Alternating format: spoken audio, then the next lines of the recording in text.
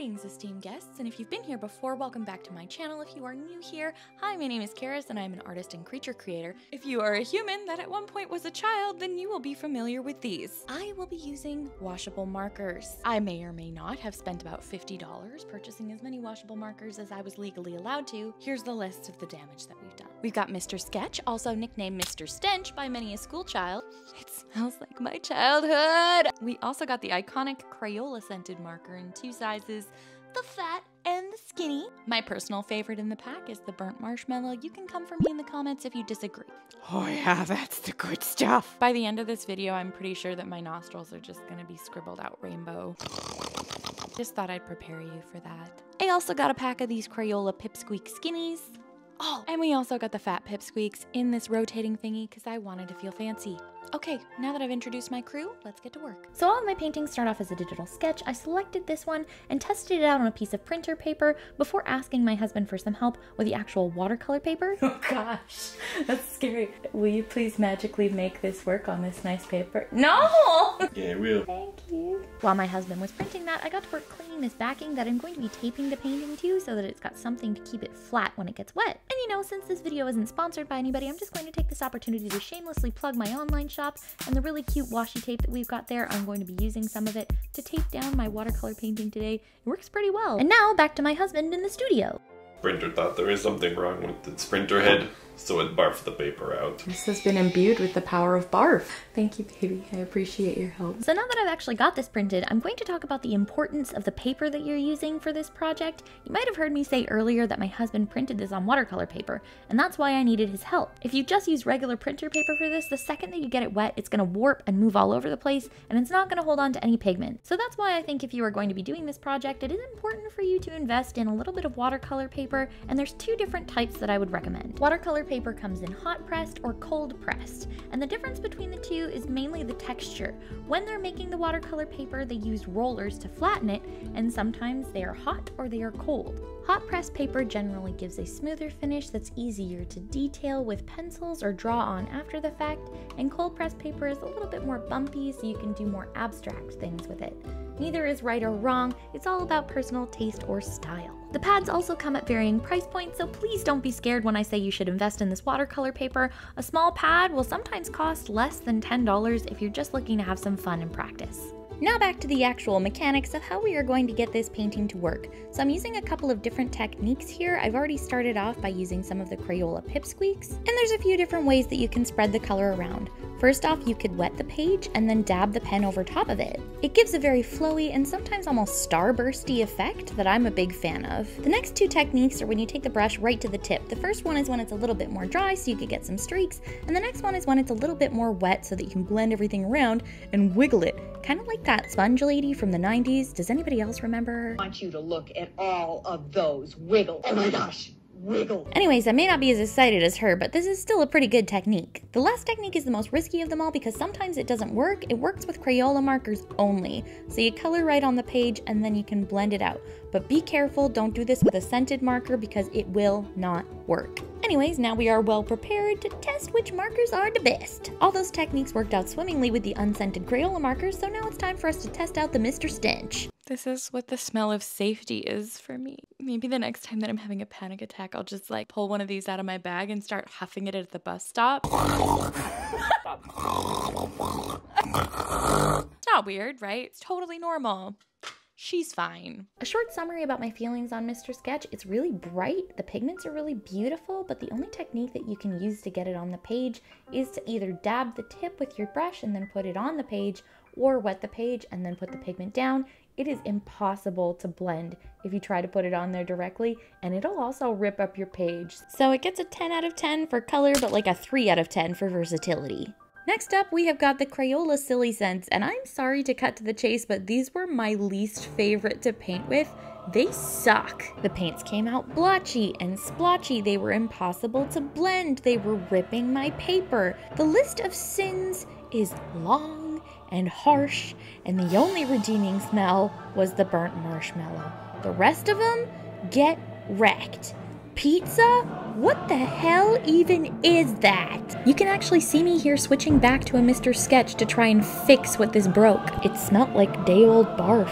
It was bad. everything about it was bad. 1 out of 10. Oh, and for the record, the size doesn't change anything. The fat ones were even worse. They were just bigger and harder to wield. So they get a 0 out of 10 because I couldn't even use them. After that abomination, it was time for me to try the mini skinny Pipsqueak markers. These markers had everything I was looking for and more. They were blendable, dependable, and anything else that rhymes with table. I did also reach for the Mr. Sketch in the event that there wasn't enough pigment in these markers to finish everything up. Okay, so I'm gonna let this dry for a couple of hours before going in and finishing off the fine details with some colored pencils. You might be thinking, hey, is that cheating? I do that with all of my watercolor paintings just because it's kind of hard to get those fine details in there. And that's the technique that I use. You can feel free to judge me for it if you want. The next morning after everything had dried, I got to work laying down some sweet colored pencil, and I used Prismacolors. They are my personal favorite for finishing anything off. It's a fairly straightforward process. Just add a couple white highlights and some fine lines before we're pulling off the tape and trimming everything. Now you guys might think we're at the end of the video and everything's all right. We've made it through, right? Wrong. These are the only shots that I have of this painting before something kind of awful happened to it, so yeah. So if you're like me, you probably thought that this video was over, we'd done the painting, everything turned out great. But there is something that can happen after. What the f was that? My husband's trying to get a B. Scared me. There's one big thing that every hack that I've seen has not shared about this, and that is the light fastness of the pigment. Meaning that when you leave it out in the sun, can the pigments stand up against that, or are they gonna fade? Because I was really excited and I recorded this video before I took a trip to Mexico. And I left this out in the sun on a table for a week. And I'm just going to do a little bit before and after here, but I think you guys can clearly see that it has faded significantly. Now, this is one of the downsides to using a cheaper pigment. It's part of the reason why paints are so expensive, because they can be exposed to light and then they can stand up against that. And for somebody that wants to display their art, I actually already knew about this. I have a special box that I put all of my paintings that I do with these markers in, because I know that if I expose them to light, they are gonna fade. I'm gonna say I did this intentionally, but I definitely didn't. It was a mistake that I didn't mean to make, but I can look at the positive, and it is a good example that I can show you guys of what will happen if you do display these pieces of art. So if you're hoping to make a painting and put it up on the wall, this is something to be aware of. Maybe take a picture of it and make a print instead if it is something that you want to display. I just didn't want you guys to be spending all this time on a painting and put it up someplace and then it'll be gone in like a couple of weeks. Okay, let's go over to my final thoughts. I'm just going to run you through a quick list of what I found worked and what I found didn't work for each of the different markers.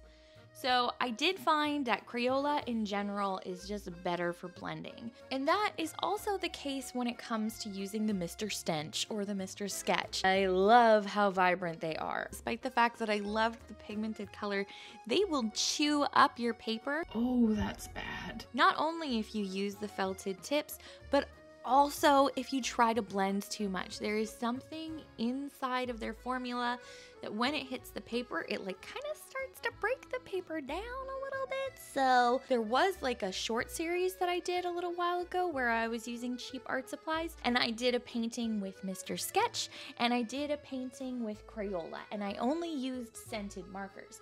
Now both of them turned out to be two of my favorite paintings, but the problem that I have run into now that I have the comparison of not only the scented markers and the regular markers is that there is something different about the scented ones, and it does do this kind of like dot.